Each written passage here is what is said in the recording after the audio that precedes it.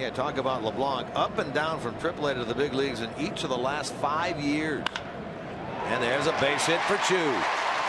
He'll hit the ball to center. He'll slice the ball out into left, or he'll pull the ball into right. Whatever he's doing, it's really working well.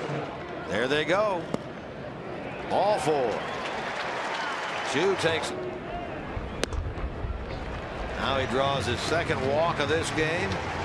Been on base 3 times. Key being batting practice, right? Ball 4 to Choo. Choo yanks that ball into right. He's the go-ahead run on with 1 out. Of course, he's extended his on-base streak to 17 straight to start the year. Into left field by Choo. That is a fair ball, and off the side wall and into the stands. That's going to be a double, and a great start for the Reds as Choo, as Des said, a new career high for times on base in 1 game. He's been on 6 times today.